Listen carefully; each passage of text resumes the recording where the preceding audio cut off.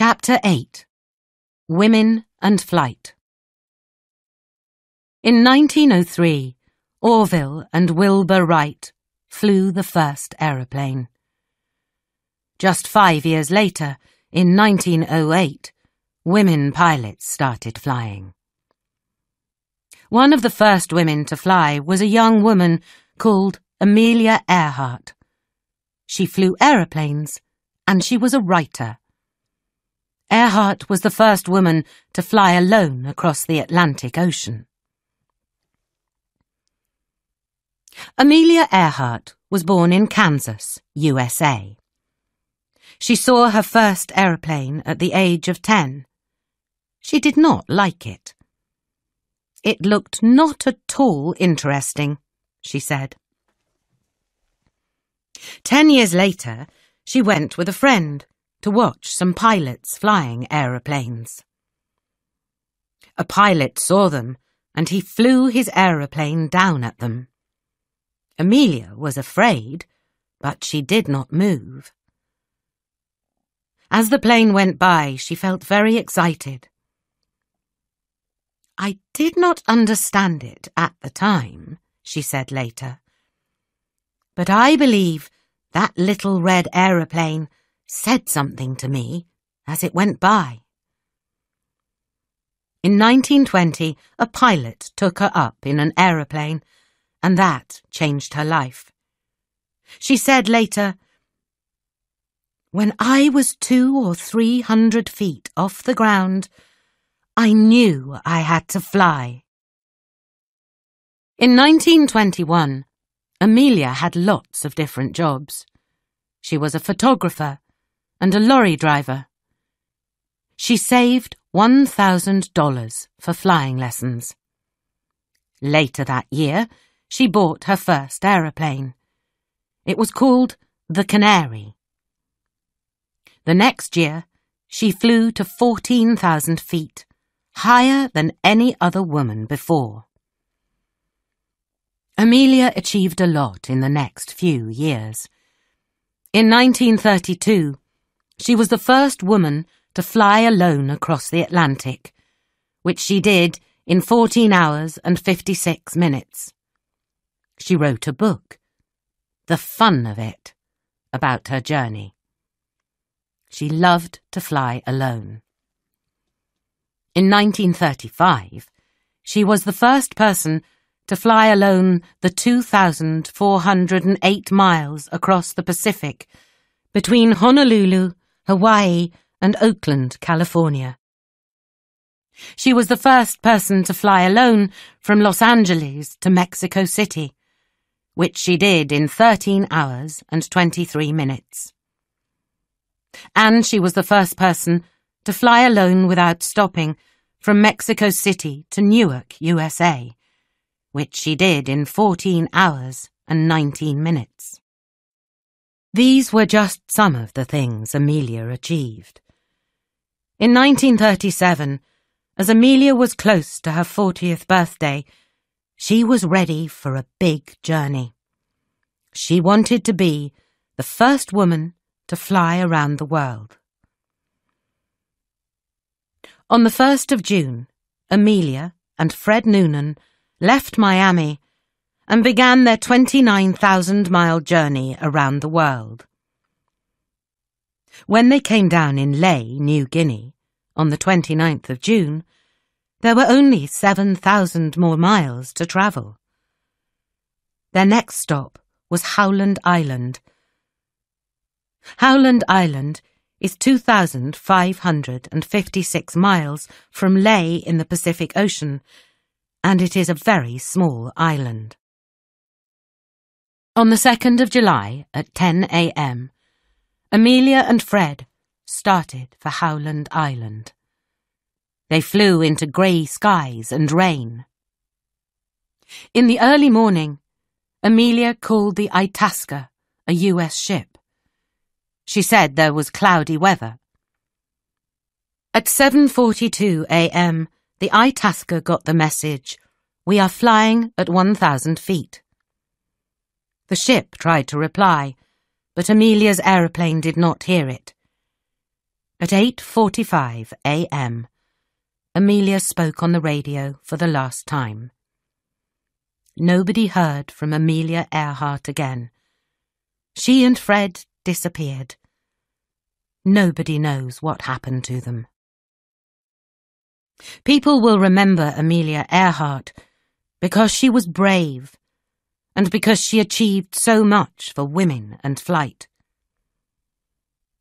In a letter to her husband, George Putnam, during her last flight, she showed how brave she was. "Please know that I know about the dangers," she wrote. "I want to do it because I want to do it. Women must try to do things as men have tried." After Amelia Earhart, there were many women pilots in the USA. Mary Wallace "Wally" Funk was one of them. She flew aeroplanes for her job at the age of 20. But in 1960, a space program was started by an American man called William Randolph Lovelace, who worked at NASA. He had helped to choose the first 7 astronauts. Those astronauts were all white men. William thought that women should also be able to go into space. He knew that the Soviet Union wanted to have women astronauts too. The USA wanted to be the first country to put women in space, so in 1960, William began to test women in the USA as astronauts. It was called the Women in Space program. 13 women pilots were asked to join it, and Wally Funk was one of them. Wally Funk always wanted to be an astronaut. She, like the other women, had to do lots of difficult tests. In one test, the women were placed in special rooms with water, where they could not hear anything or see anything. Funk was in there for 10 hours and 35 minutes. She tested better than John Glenn, the man who went to the moon. She passed her tests and was ready to go into space. But the program was stopped before the women could finish their last test. Was this because of sexism? Maybe the men became afraid that the women were equal, or sometimes better than them. Today, Wally Funk has thousands of flight hours, and she has taught over 3,000 students how to fly. After the Women in Space program, women started to go into space. But the first woman was Russian, not American. Valentina Tereshkova was the first woman astronaut to go into space. She was chosen from 400 people to pilot Vostok 6 on the 16th of June, 1963. She is still the only woman who has been on a journey into space alone. She was 26. Valentina was born in a village about 170 miles from Moscow. Her parents worked on a farm, and her father was killed during World War II. Valentina left school when she was 16 and worked at a factory, but she continued her education in the evenings. She also learned how to jump from an aeroplane with a parachute. She loved it. After Russian Yuri Gagarin became the first man in space in 1961, Valentina became excited. She joined the Russian space program.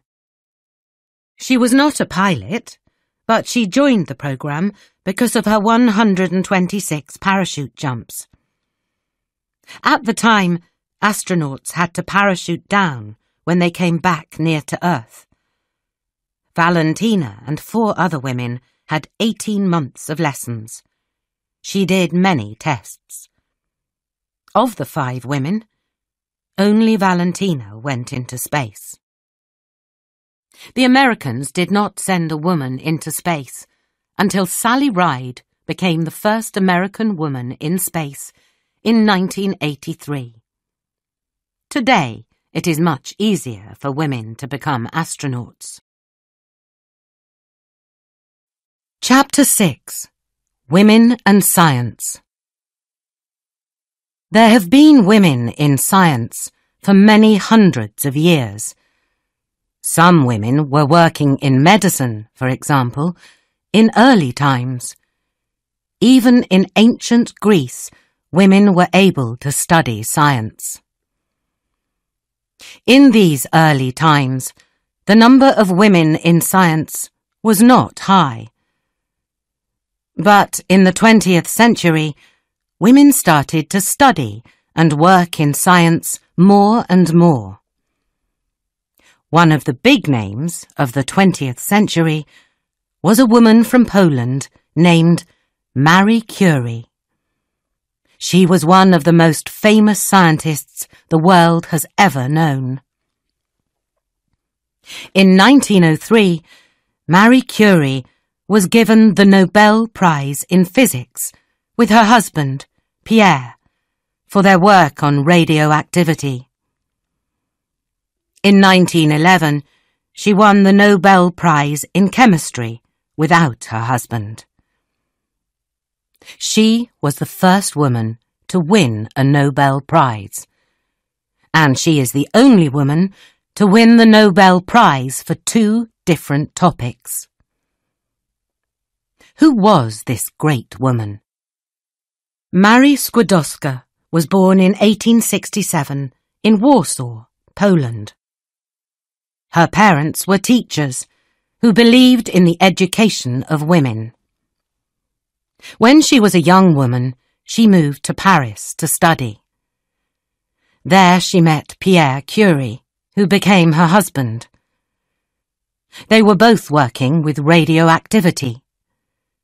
Pierre died in an accident in 1906, but Marie continued their work. In Marie Curie's time, science was a man's world. She was the first woman to achieve big things in this world. She was also the first woman to get a PhD from a French university. And she was the first woman to become a professor at the University of Paris. Today we know that Marie Curie was a Nobel Prize-winning scientist, but we must remember that it almost did not happen. In 1903, the French Academy of Sciences wrote a letter to the Nobel Committee. They wanted Pierre Curie and another man to win the Nobel Prize in Physics. Marie Curie's name was not there. Then a Swedish professor of mathematics called Gösta Mittag Leffler, who was on the Nobel Committee, wrote a letter to Pierre Curie. Marie Curie worked on the research too, didn't she? He asked. So Pierre wrote back to the Nobel Committee. He and Marie had to be thought about together for our research on radioactive bodies, he wrote. That is why the Nobel Prize was given to both Pierre and Marie. Marie Curie's work was very important. She had important ideas about radioactivity and discovered polonium, P-O, and radium, R-A. Polonium was named after her country, Poland. She opened the Curie Institutes in Paris and in Warsaw. They are still important places to study medicine today. The Curie's work helped to make X-rays, which are very important in medicine today. During World War I, Marie helped to put X-ray machines in ambulances, which Marie herself drove to the places where they were needed. She worked for the International Red Cross and taught doctors how to use X-rays. Marie was very good at this important and dangerous work. But men scientists in France gave Marie a lot of problems, and she never got enough money for her work. At the end of the 1920s, Marie became very ill because of her work, and she died in 1934. Later, in the 20th century, there were more women in science, and some of them did very important work. However, they did not win any Nobel Prizes. For example, Lise Meitner, 1878 to 1968, was an Austrian-Swedish scientist who worked on radioactivity and physics. Lise and Otto Hahn led the small group of scientists who first split the atom. Their work was published in 1939. Lise was very famous late in her life, but she was not given the 1944 Nobel Prize in Chemistry. That was given to Otto Hahn. Since then, many scientists and journalists have asked why Lise did not get the Nobel Prize. Was it because she was a woman?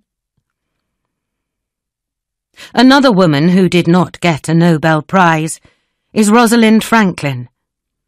She was a British scientist who was born in 1920.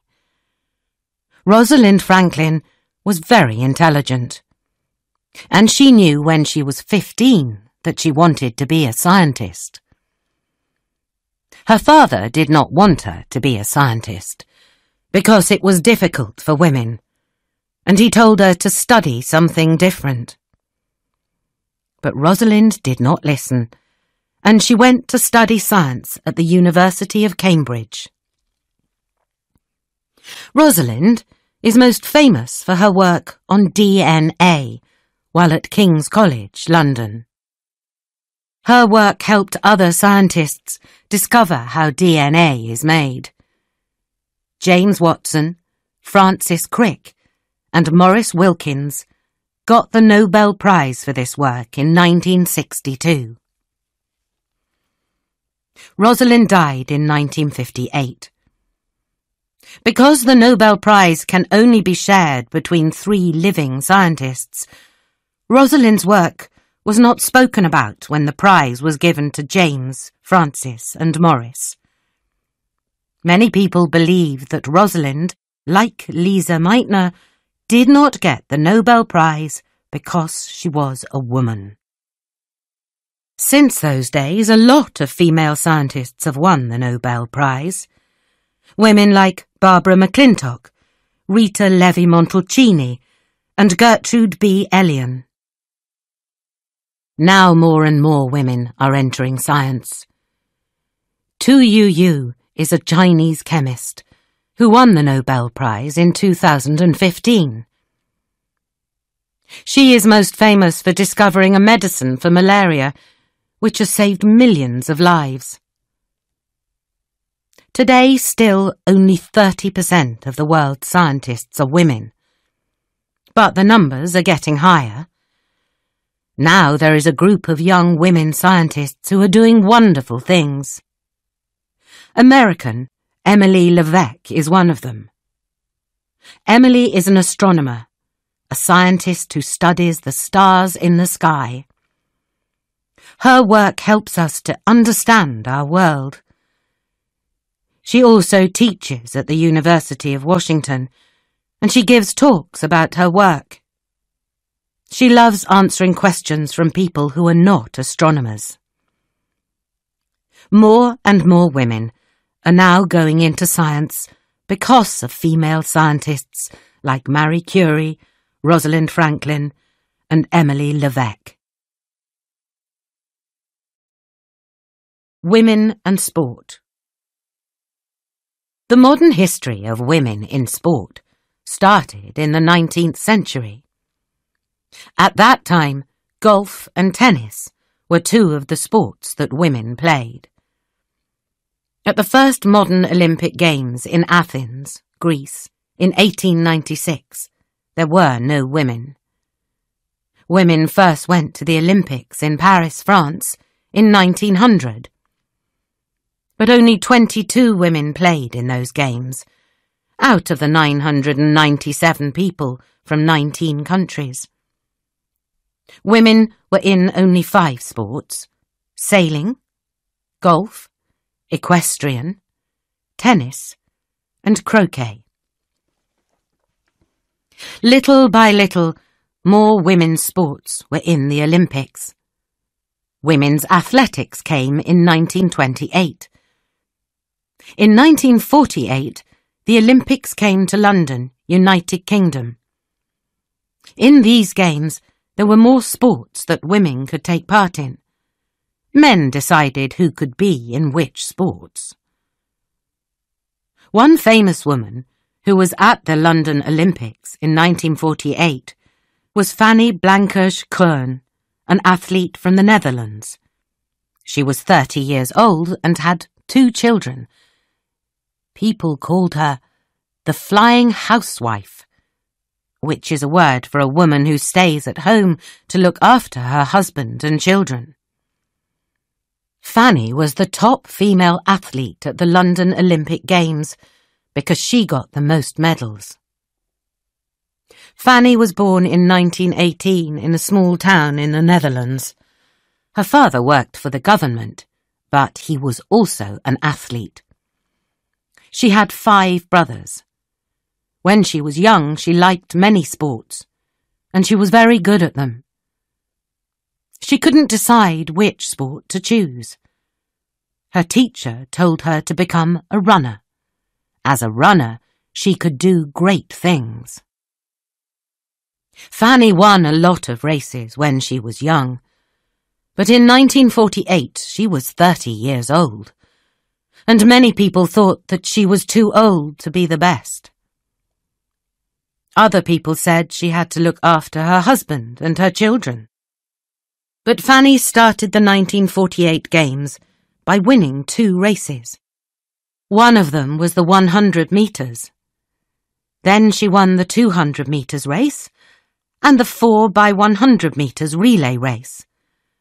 When she went home to the Netherlands, the Dutch were very happy. She showed everyone that a woman could be a housewife and still win gold medals. In 1999, Fanny Blankers-Koen was voted Female Athlete of the Century because of her 4 gold medals at the 1948 Games. Fanny Blankers-Koen was one of the first women to show that women could also be great athletes. Later, there were other great sportswomen, like American tennis player Billie Jean King. When Billie Jean King was 12 years old, she decided that she wanted to fight for equal rights for girls and women, and she used tennis to do that. Billie Jean King was born in 1943 in Long Beach, California, USA. Her family were athletes, and Billie Jean liked sport too. She asked her father what sport she could play.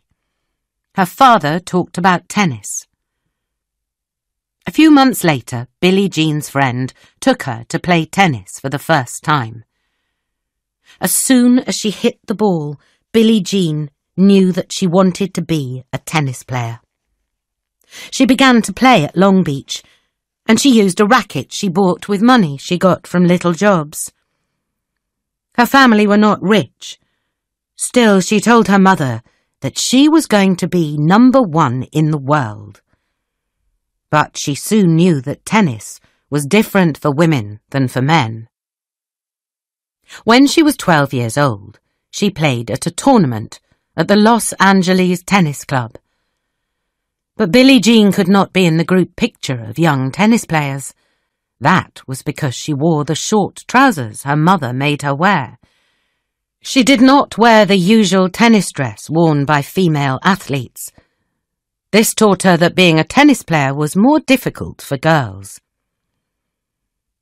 When she got older, Billie Jean began winning big tennis tournaments. And in 1966, she achieved her dream. She was #1 in the world in women's tennis.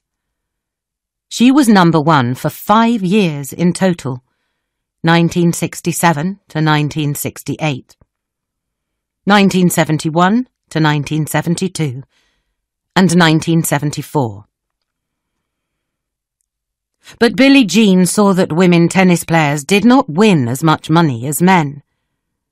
When she won the US Open tournament in 1972, she received $15,000 less than the men's top player, Ilie Nastase. She would not go to the US Open in 1973 because of that, she said. The US Open became the first big tournament to give equal money to its men and women top players. Wimbledon, the oldest tennis tournament in the sport's history, was the last big tournament to do this, in 2007. Today, tennis is one of the few sports that pays its men and women the same in big tournaments. This is thanks to Billie Jean and other female players like Martina Navratilova and Venus Williams. In 1973, Billie had another fight. This time it was against a man. His name was Bobby Riggs. Bobby Riggs was a top men's tennis player in the 1930s and 1940s. He won the Wimbledon men's tournament in 1939, and he was the world #1 tennis player in 1941, 1946, and 1947. The women's game was much worse than the men's game, he said. Even he, a 55-year-old man, could win against the best female players. He played the Australian player Margaret Court. Bobby Riggs won easily. Then Billie Jean agreed to play him. The Riggs-King match happened in Texas on the 20th of September 1973. There were 30,492 people at the match. Also, about 50 million people watched it on TV in the USA, and about 90 million in 37 other countries watched it. The 29-year-old Billie Jean beat the 55-year-old Bobby 6-4, 6-3, 6-3. She won $100,000. Billie Jean knew that the match was very important for women's rights. In her tennis career, Billie Jean won 39 big tournament titles. She was one of the greatest tennis players ever. But she did not just play tennis. She also made great progress for women's equality and for women's pay in sport. On the 28th of August, 2006, the United States Tennis Association, USTA, National Tennis Center, was named the USTA Billie Jean King National Tennis Center. In many countries, women's fight to be in sports has taken longer. In Saudi Arabia, for example, it was 2012 when 2 women went to the Olympics for the first time. Their names were Sara Attar and Vojdan Shaharkhani. Sara ran the 800 metres and Vojdan was in the judo. Since 1980, in Iran, the government has not allowed women into stadiums to see all men's sports. But now, things are changing. In June 2018, the Azadi Stadium's doors were opened to women and men during the last 2 Iran Games at the 2018 World Cup. Things are changing fast in the world. Women have fought for the right to watch sports, to practice them, and to enter tournaments. Women and empowerment. In 2016, the United Nations, UN, introduced some goals for our future and for the future of the earth. The goals are there to stop people from being poor, to look after the earth, and to stop war. They are called the Sustainable Development Goals. Goal 5 is about equality between all genders. This goal talks about empowering women, which means helping them to become stronger and braver. All the women in this book have felt empowered to achieve great things, and they have helped to empower other women. The history of women's empowerment is long, and a lot of progress has been made. But there are still many things that stop women from enjoying an equal life. In some parts of the world, for example, very young girls have to get married. This is called child marriage. More than 700 million women in the world today were married before the age of 18. 250 million were married before 15. This is often because families are poor. Parents in poor families marry girls when they are young, so they do not have to give them food at home. Sometimes they also get money from the parents of their daughter's husband. In sub-Saharan Africa, 40% of women are married as children. For example, 32% of girls in Zimbabwe get married before they are 18 years old. Loveness Madzuru and Revimbo Tsupodzi were two young women from Zimbabwe who were married to men when they were 16 years old. Loveness had 2 children before she was 18. Revimbo's husband hit her, and sometimes she had to sleep outside. She said, "I wanted to stay in school, but he refused. It was very, very terrible." Loveness and Revimbo decided that they had to do something about child marriage.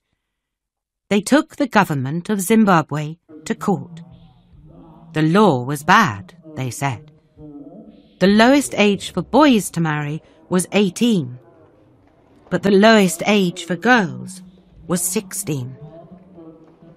On the 20th of January 2016, after many months of thinking and talking, the court changed the law. Now the lowest age to get married in Zimbabwe is 18, and it's the same for boys and girls. The 2 young women were very brave, and they were empowered. They helped to make a big change in their country. Progress is coming slowly to other countries. In Guatemala and Malawi, for example, the lowest age for marriage is now higher. Nepal and Zambia are working on laws that help girls. But the big problem in any country is changing the way people think about child marriage, and that takes time. One of the biggest stories of women's empowerment has come with the #MeToo movement, which started in 2017. #MeToo is a movement against sexual harassment and assault. #MeToo was used a lot from October 2017 on social media to show that there is a lot of sexual assault and harassment of women everywhere in the world. At the same time, famous men in the film business, like Harvey Weinstein, were accused of harassing and assaulting women, and men in TV and politics have also been accused of these crimes. In 2018, a very famous man in American TV, Bill Cosby, was convicted of sexual assault and was sent to prison for 3 to 10 years. The words "Me Too" were first used by an American woman called Tarana Burke in 2006. They were used again by actor Alyssa Milano in 2017. Alyssa told women to write about sexism and harassment on social media to show how big the problem was. That night, social media became very busy as #MeToo started everywhere in the world. At the end of that day, there were movements in many languages, like Arabic, Farsi, French, Hindi, and Spanish. Today, women in many different countries are using #MeToo every day to tell people about the assault and harassment they get. They are asking for change. Many famous women said "Me Too." Hollywood actors like Gwyneth Paltrow, Ashley Judd, Jennifer Lawrence, and Uma Thurman have all said it. Because of this, everyone learned that there is a lot of sexual assault in the film business. More than 300 women from Hollywood got together and started a group called Time's Up. They asked for money for women who have been sexually assaulted. 17,700,000 women say that they have been sexually harassed or assaulted since 1998. Time magazine gave the Person of the Year for 2017 to the brave women who spoke about the problem of sexual harassment and assault. In many countries, it is very difficult for women to talk about sexual assault. Many women became brave because they saw other brave women in the #MeToo movement. They chose to speak after other women spoke out. In Japan, for example, the #MeToo movement started small, but it is getting bigger. BuzzFeed Japan, which is a news website, has started a #MeToo page with stories about the movement in Japan. Today, the #MeToo movement is very big everywhere. Women have started really talking about sexual harassment, which is a big problem in their lives. In the 21st century, women are stronger and braver than ever. They still need to make progress. But thanks to the women in this book and others, women are now much more equal in society than they have ever been before.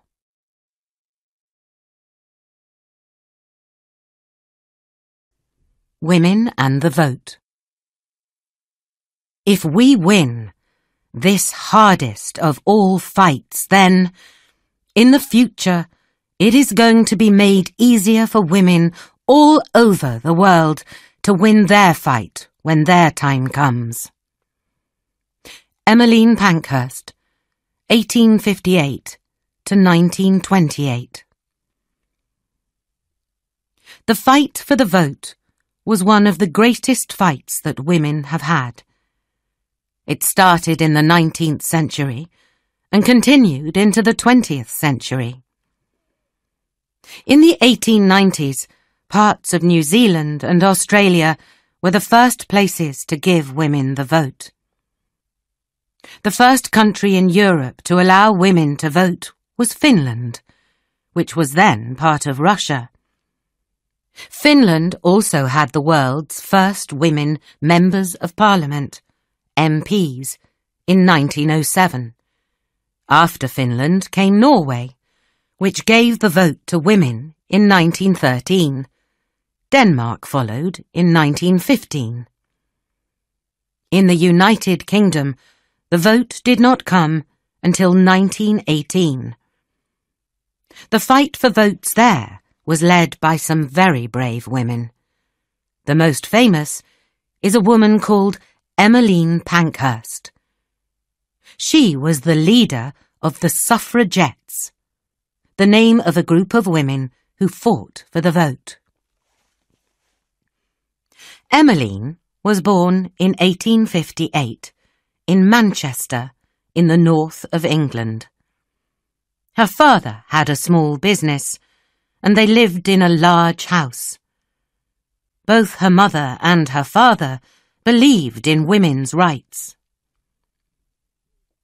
Emmeline was the oldest of 10 children.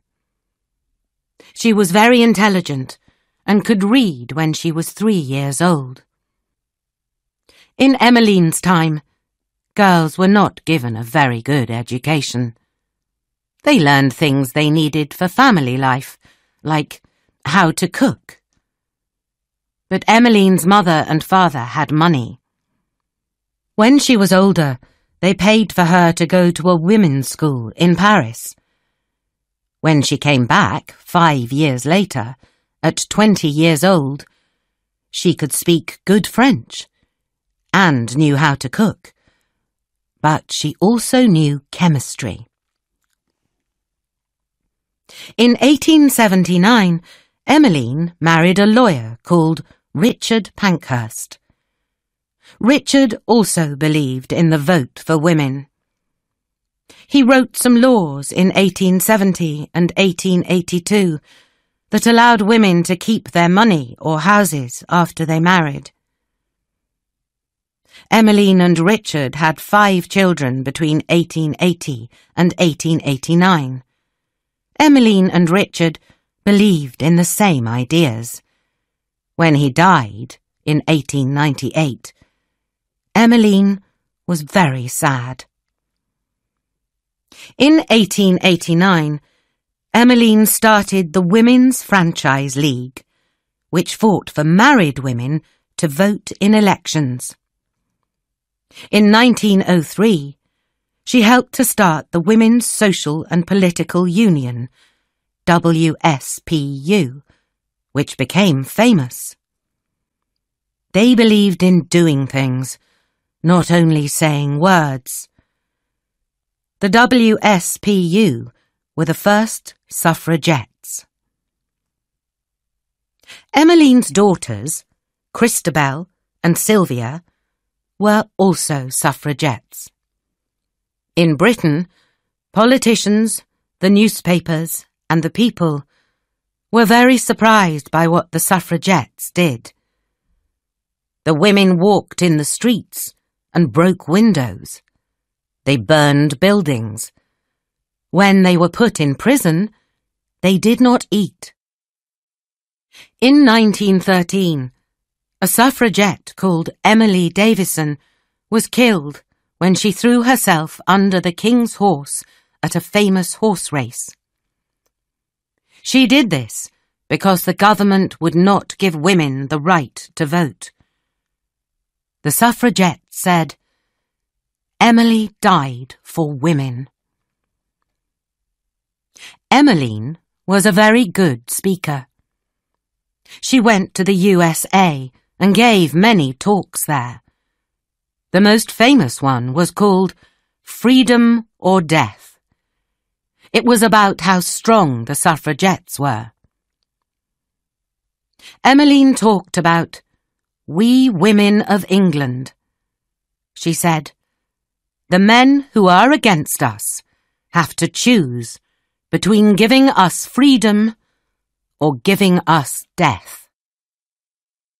Some people did not like what the suffragettes were doing, but Emmeline and the other women knew that they had to do something. They couldn't just talk about things. Emmeline, like many of the suffragettes, was put in prison many times.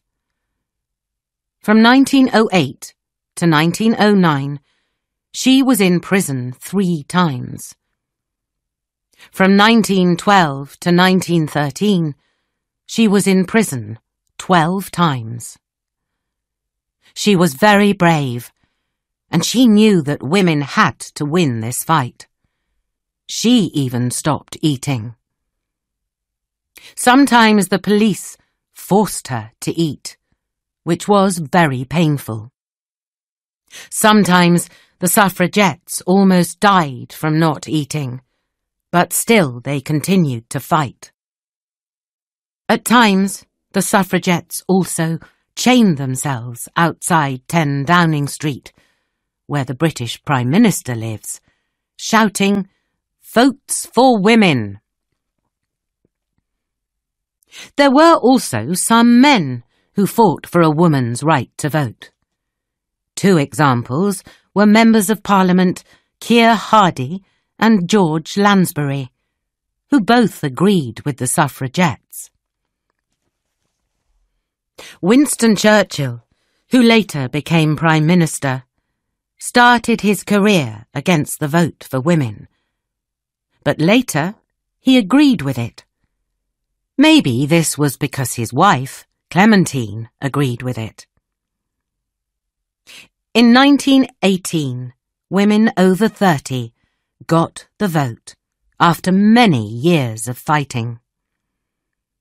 Emmeline died on the 14th of June, 1928, at the age of 69. On the 2nd of July, 1928, women were given equal voting rights with men. They could vote at the age of 21. Emmeline did not live to see it.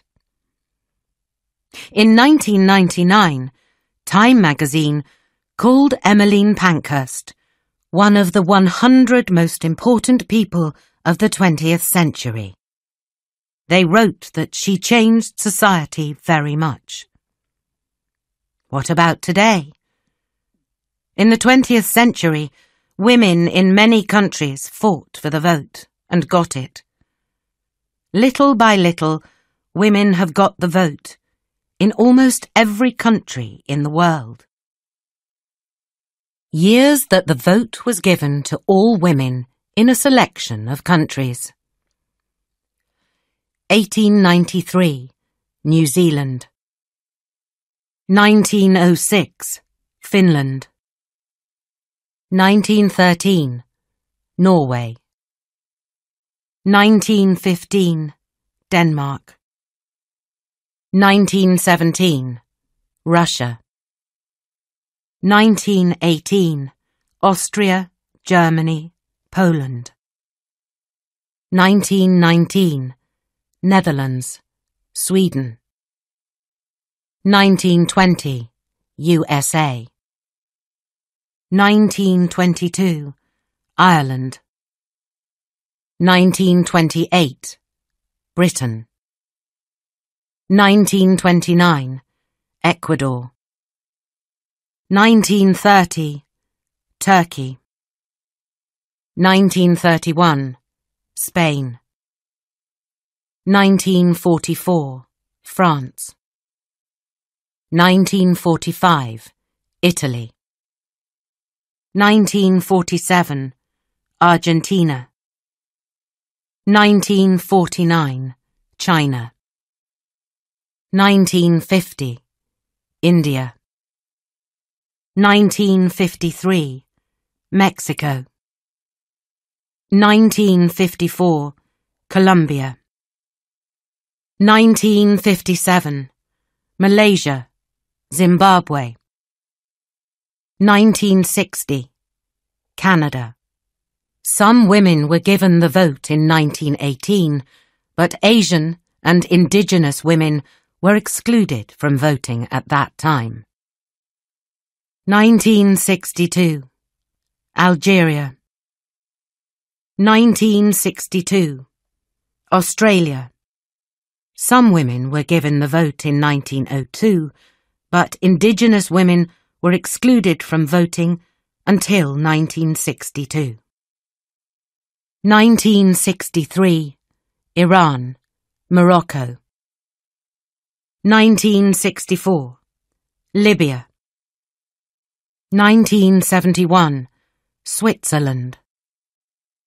1974, Jordan. 1976, Portugal. 1989, Namibia. 1990, Samoa. 1993, Moldova. 1994, South Africa. From 1930, only white women were allowed to vote. 1994, Kazakhstan. 2005, Kuwait. 2006, United Arab Emirates. 2011, Saudi Arabia. Many countries gave the vote to some women earlier than the years shown here, but these dates show the years all women were given equal voting rights to men. Saudi Arabia is the newest country to give women the vote, in 2011. In 2015, women there voted for the first time in town and city elections. Hatun al-Fassi was one of the first Saudi Arabian women to vote. The Saudi professor and women's rights leader was driven to the voting station because women were not allowed to drive in 2015. She voted in an almost empty building, which was for women only. "It feels great," she said as she came out, with a very big smile. "This is a very important moment. I thank God that I am living it." She fought for that day for more than 10 years. This was progress for Hatun al-Fassi and for Saudi Arabian women, but still only 10% of Saudi's voters in the 2015 elections were women. In Saudi Arabia and some other countries, like Pakistan, it is difficult for women to go out to vote. But from June 2018, women in Saudi Arabia were allowed to drive themselves. This may mean that higher numbers of women will vote in the future. Women have made a lot of progress in the last 100 years. In most countries, they can now vote. This is thanks to brave women like Emmeline Pankhurst and Hatun al-Fassi, who fought so hard and won. Women and feminism. When we use the word feminism, we are talking about a number of political and social movements and ideas that have one goal. That goal is to achieve equality between all people. All over the world, feminist movements have fought, and are still fighting, for women's right to vote. These movements are also fighting for women's right to work, to earn equal pay, and to own property. They are fighting for women to get an education, and for women to have equal rights when they get married. Feminists have also worked hard to stop sexual assault and other crimes against women at work and at home. Feminism is not new. It has a long history in the West and in other parts of the world. The history of modern feminism comes in 4 waves or movements. Each wave looked at different parts of the same problem. The first wave, in the late 19th and early 20th centuries, was mostly about women's right to vote. The second wave, which began in the 1960s, was about women's fight for freedom. During this time, women fought for equality in the law and in society. The third wave, which began in the 1990s, continues the work of second-wave feminism. In it, women want to be themselves. They fight to be different from how some men want to see them, and from other women. The fourth wave started around 2012, and it is about sexual harassment and crimes against women at work. It uses a lot of social media, like Facebook, YouTube, and Twitter, and has been led by the #MeToo movement. The first wave of feminism in the West was mostly about getting the vote.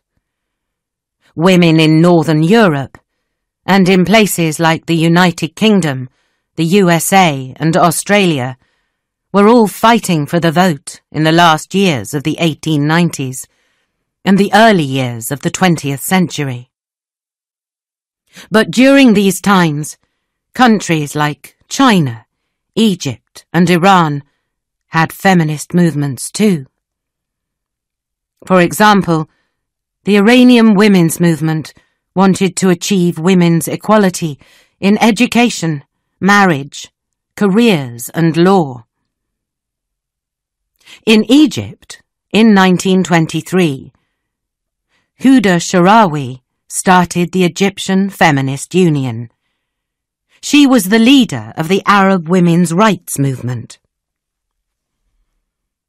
The second wave of feminism arrived in the middle of the 20th century. Second wave feminism was about more than the vote. It was about sexuality, family, and work. Second wave feminism also talked about sexual assault against women. It brought changes in laws about divorce and children. All over the world, feminists fought to change family laws that gave husbands control over their wives. In many European countries, married women still had very few rights. For example, in France, married women could not work if their husbands did not agree to it. That law only changed in 1965. One of the greatest European women at this time was a French philosopher, thinker and writer called Simone de Beauvoir. Simone de Beauvoir was born in Paris in 1908. She studied philosophy at the Sorbonne, the famous university in Paris. De Beauvoir was only the 9th woman to study at the Sorbonne at the time. In 1929, when she was 21 years old, she met Jean-Paul Sartre, the philosopher. They were together for 51 years, until he died in 1980. They never lived together, never married, and never had children. She spent her life writing and thinking. Simone de Beauvoir wrote her most famous work, Le Deuxième Sexe, The Second Sex, in 1949. In it, she said, "One is not born, but rather becomes a woman." With this famous sentence, Simone was the first thinker to write about sex and gender. "We are born as a sex, either as a boy or girl," she said. "But our gender is made by our society. As we grow, society teaches us how to act like women. Women," said Simone, "are always described as the other. She means that women do not act like men, and because of this, men believe that women are not as important as them." Simone wrote a large number of books. Her thoughts about women in society are still very important today. Later in the 20th century, writers like Betty Friedan and Gloria Steinem from the USA and Germaine Greer from Australia continued Simone's work. In 1963, Betty Friedan's book, The Feminine Mystique, was published. It showed that some American women were not happy if they only worked at home. They were not happy just cooking and looking after the children. People really liked the book, and Betty talked about it all over the world. 10 years after her book was published, more than half of the workers in the West were women. The world was changing fast. Countries in the West are not the only countries that have important feminist writers and thinkers. In the Arab world, Nawal al-Saadawi is very famous. Nawal is a doctor and writer from Egypt. She has written many books about women in Islam. In the 1980s, she spent a lot of time in prison because of her work. In her book, Memoirs from a Women's Prison, 1983, she wrote, "Danger has been a part of my life ever since I picked up a pen and wrote. Nothing is more perilous than truth in a world that lies." People have called her the Simone de Beauvoir of the Arab world. The third and fourth waves of feminism, from the 1990s until today, have often been about women's fight against sexual harassment and assault, and the fight to be themselves. Women's sexuality is important in these feminist waves. These waves are also about the sexism that happens to women every day. Fourth wave feminism uses social media to talk about the problem of harassment in the street and at work. It also talks about sexual assault in universities and colleges. Examples of fourth wave feminism are the 2017 Women's March, the 2018 Women's March, and the #MeToo movement. The #MeToo movement talks about famous men who have hurt or harassed women. Many men in the film and TV business have been accused of harassing women and of sexual assault. Today, Englishwoman Laura Bates is an important feminist. After studying English literature at the University of Cambridge, Laura looked after other people's children. She learned that the young girls she looked after were already worried about how their bodies looked. She set up the Everyday Sexism Project website in 2012, after finding it difficult to speak out about sexism. The project shows that sexism happens to women every day in many ways. Women from all over the world can write to the website about the things that happen to them. Today, some people say that women have won the fight for equality. But it's not true. Women all over the world are still fighting for their rights. Chapter 5. Women and Work. In the past, almost all women worked at home. They did cooking and cleaning, and they looked after children. In some places in the world, that still happens.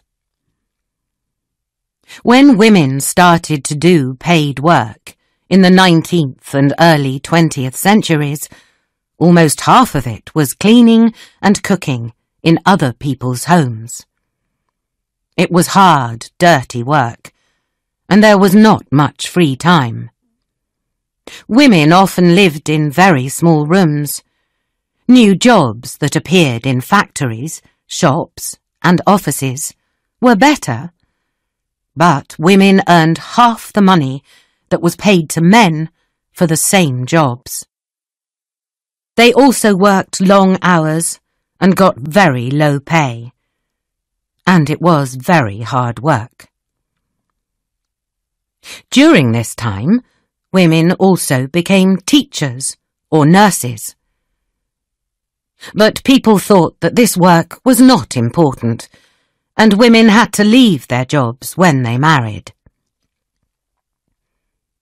War is usually a bad thing, but it has sometimes been good for women and work. In World War I, 1914 to 1918, men left home to fight, and women were needed to work both in the army and in their home country. World War II, 1939 to 1945, gave millions of jobs to women in the USA and in the United Kingdom. Thousands of American and British women joined the army. Although almost none of them carried a gun, they did men's jobs and got the same pay. At the same time, millions of men left their jobs to fight the war in Europe and other places. This meant that women had to go out to work because they needed to feed their children. After the war ended and the men came home, more than 2 million women lost their jobs. In the USA and the United Kingdom, women had to return home. Newspapers and magazines told women to keep a nice, clean home while their husbands were at work. They showed the home as a woman's place. There were still jobs for women, but they were usually in shops or for secretaries. However, the number of women working outside the home was still higher than before. This was because a lot of men did not come home from the war, so women had to work to look after their families. In the 1950s, many countries in the West became quite rich. Factories were making lots of new things, and this meant there were new jobs for women. In the 1950s and 1960s, the number of women who worked outside the home went up again. In the 1970s, women began to go to colleges and universities to study. More women were going to college and wanted to go out to work.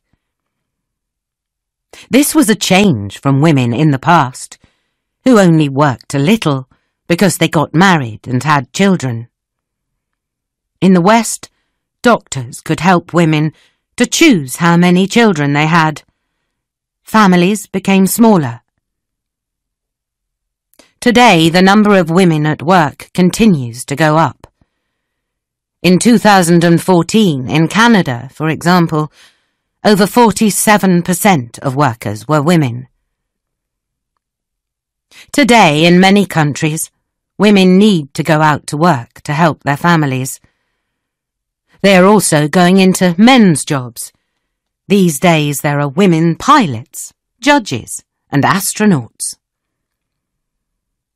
Women are now working in large numbers, and they are also becoming leaders in business and politics.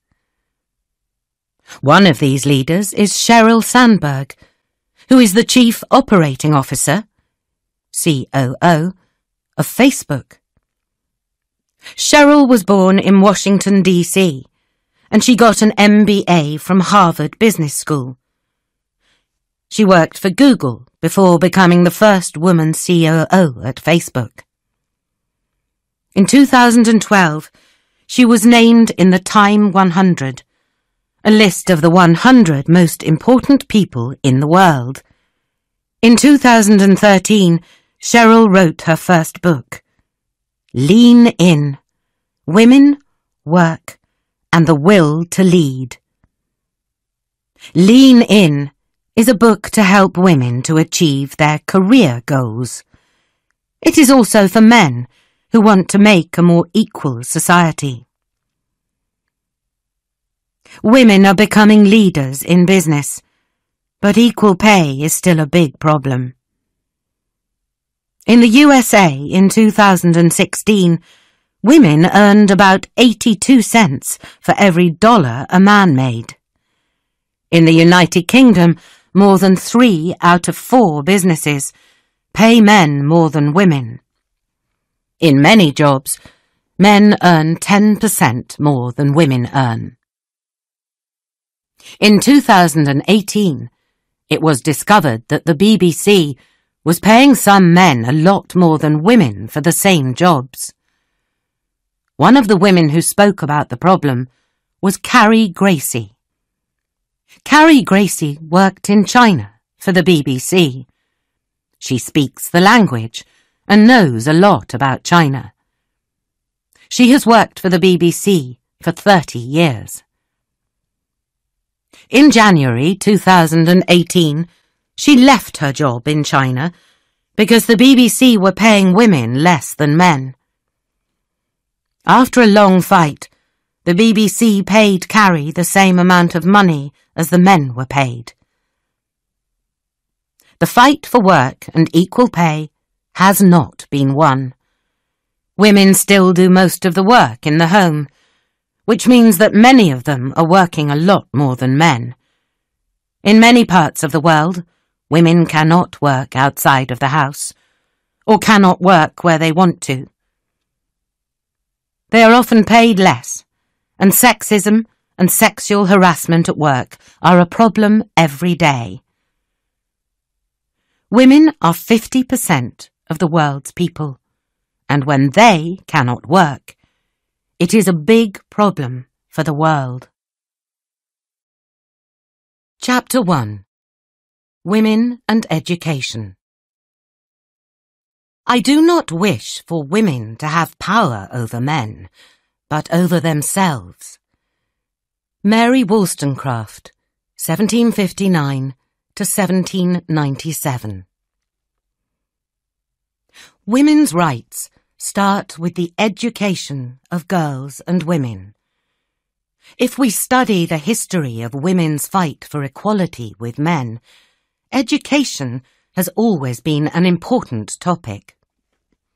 It may be the most important topic, because women can only be equal to men if they have an equal education. But the fight for equal education has met many problems. In many countries, and at different times in history, girls had very little or no education. In the past, a lot of people believed that women were not as intelligent as men. People thought that a woman's only job was being a wife and mother. Why educate them for that? People worried that education was not good for women. In some places, people still have these ideas. The education of girls is still a very important topic around the world. In the 18th and 19th centuries, people started to think, write and talk about women's education more and more. There was progress in some countries. In 18th century Russia, for example, Catherine the Great believed in education for everyone. In 1786, she started free education for all girls. In England, writers like Catherine Macaulay, Mary Wollstonecraft, Hester Chapone and Hannah More all wrote about female education. At that time, girls from richer families only learned music, drawing, and maybe a little French and Italian. In her book, Letters on Education, 1790, Catherine Macaulay, the first English female historian, told mothers and fathers to educate their girls. Women could not do well, she said, because of their bad education. One of the most important people of this time was Mary Wollstonecraft. She was an English thinker and writer who wrote about education and social equality for women. Her books have been very important for women's rights, and they are still important today. Mary was born in London in 1759. Her family were not rich, but they educated her. She taught at a school and also worked as a private teacher. She taught children in someone's house. She then wrote Thoughts on the Education of Daughters in 1787. In 1788, she began working for a London book publisher who published her novel, Mary, a Fiction, 1788, and some of her other books. Her most famous book is A Vindication of the Rights of Woman, 1792. In it, she writes that men and women must have equal education. Boys and girls, she wrote, must go to school together. A Vindication of the Rights of Woman is very important in the history of women's rights. Schools do not help girls and women, wrote Mary. With real education, she said, women could be good wives and mothers, but also good workers in many jobs. Her ideas were very new at the time. Other women wrote about better female education, but Mary's work was really important. She believed that education in Britain had to change. This kind of change could be good for all society. Mary was writing about women and the vote 100 years before women started fighting for it. Today, Mary Wollstonecraft is called the mother of British feminism. Any woman who has the vote and can read and write can say thank you to Mary Wollstonecraft. In 2011, a group of people wanted to get money for a statue of Mary in London, so they put a picture of her on the Houses of Parliament. We have a lot of statues of famous men. Let's have a statue of this famous woman, they said. In 2018, more people in politics and theatre joined the group to ask for a statue of Mary Wollstonecraft. The fight that Mary Wollstonecraft started in the late 18th century is still not finished. Since then, many women have fought for female education. Women like Margaret Bancroft and Jane Addams in the United States of America, USA, and Maria Montessori in Italy. In many places in the world, girls and women are still fighting for an equal education. One of the most famous fighters for girls' education today is Malala Yousafzai.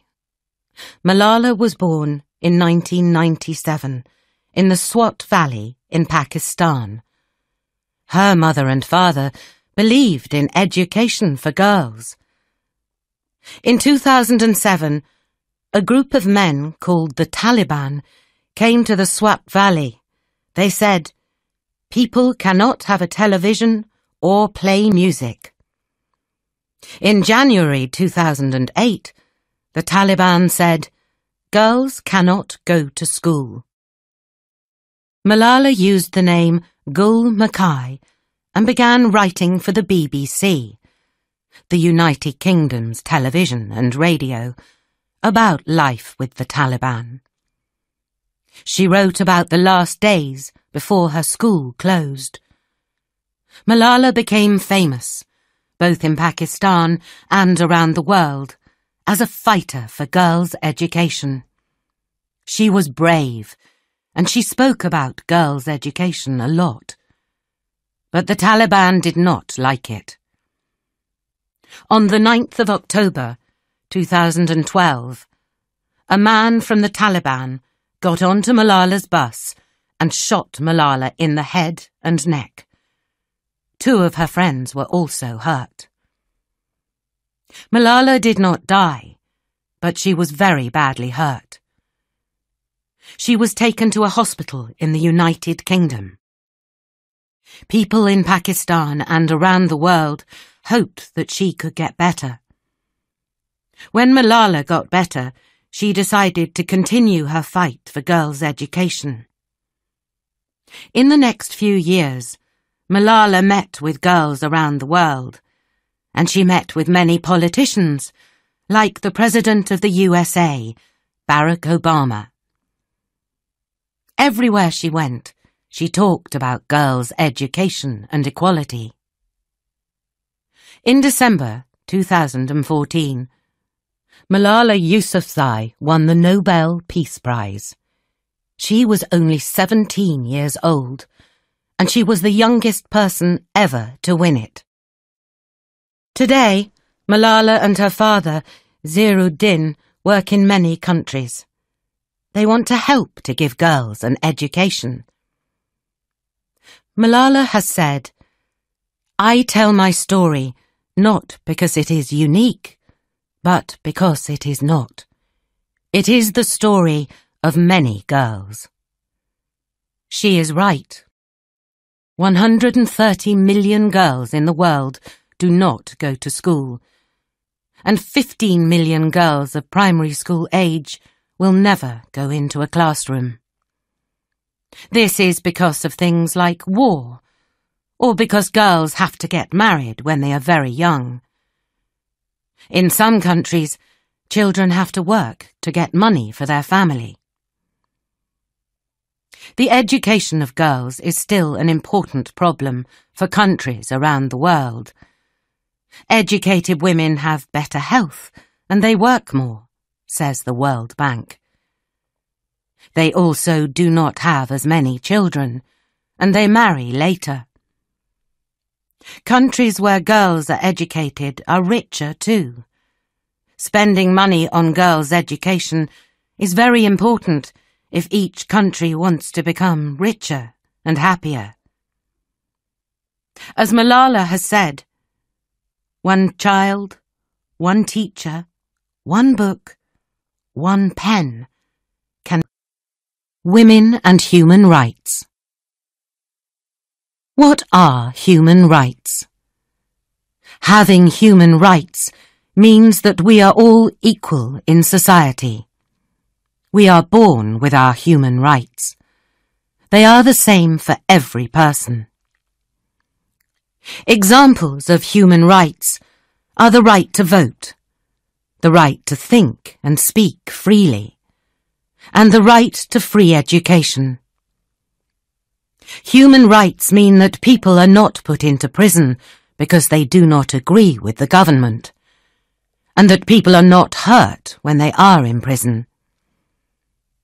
It does not matter what gender or race you are, or how rich you are. You have the same rights. Human rights are a very important part of democracy. There have been many women who have fought for human rights in different countries. In the USA, a lot of black women have fought for freedom. One of the early fighters was Harriet Tubman, 1820 to 1913. Harriet was born a slave in Maryland. This means that she and her family were not free. When she was 12 years old, she was working in the fields. She could not read or write, but she was very intelligent. From a young age, Harriet knew that she wanted to be free. She also knew that she had to help other slaves to find freedom. At this time, there were slaves in the south of the USA, but not in the north. In 1849, Harriet ran away to find freedom in the north. But she did not stay there. She went back to the south and helped to free other slaves. First, she helped her family, and then she helped others. she was very brave. She often spoke about the freedom of the slaves and women's rights. She started schools for free slaves because she knew that education was important. Later, she also fought for the vote for women. Harriet Tubman led the way for another famous fighter for human rights, Rosa Parks. Rosa Parks was born in Alabama in 1913. She is famous because she did not stand up. When Rosa was a young woman, in many places in the USA, black people, who were called coloreds at that time, and white people could not sit together. From a young age, Rosa knew that there was a black world and a white world, as she said later. One of the places where black people and white people did not mix was on buses. Rosa Parks worked at a shop in the city of Montgomery, Alabama. On the 1st of December, 1955, after a long day's work at the shop, Rosa Parks got on the bus to go home. She sat in a seat for coloured people. In those days, there was a line on the floor of the bus. White people sat in the front of the line, and black people had to sit behind it. This meant that when a black person caught the bus, they had to get on at the front of the bus to pay. Then they had to get off and get on the bus again at the back door. On this day in December, the bus began to fill with white people.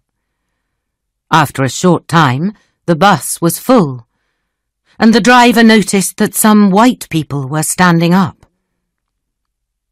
The driver stopped the bus and asked 4 black people to stand up.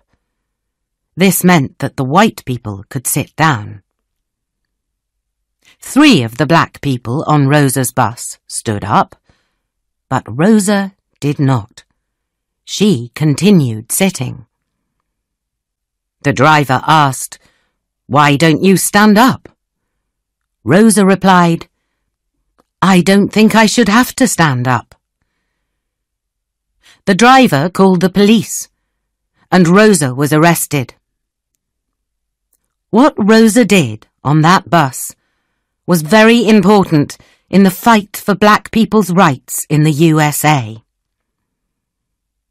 Today, there are still many women fighting for human rights in different parts of the world. In Iran, there is Shirin Ebadi.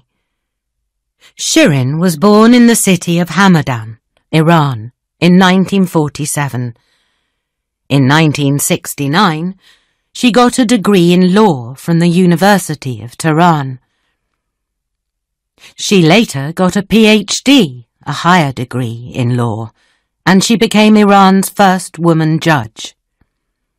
In 1975, she became the first president of the Tehran City Court.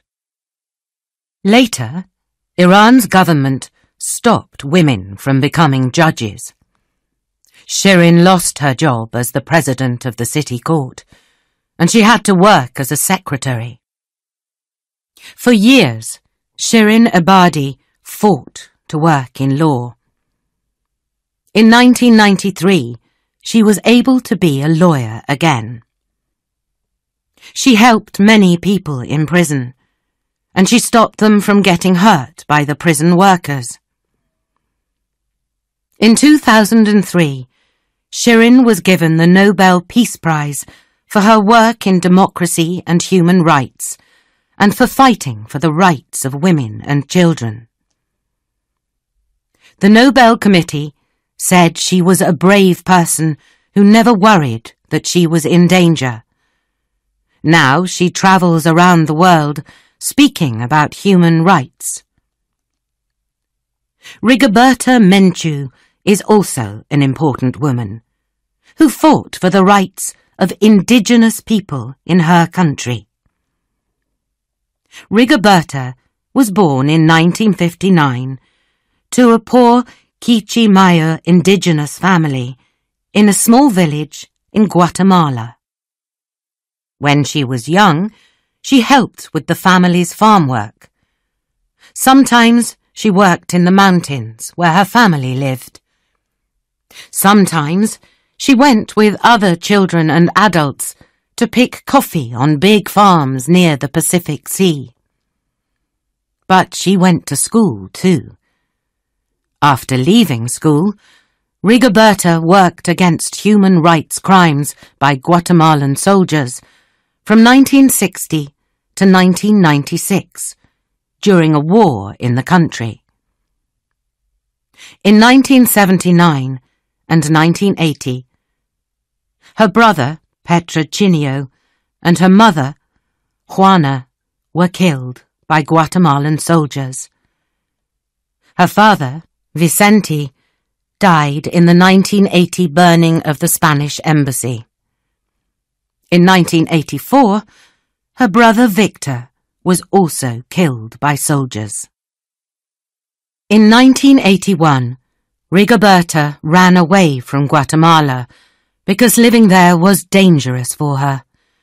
She went to live in Mexico. In 1995, she married Angel Canil, a Guatemalan. They have a son, Mash Nahuel Ja.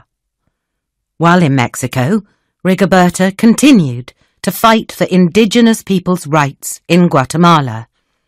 In 1992, she got the Nobel Peace Prize for her work.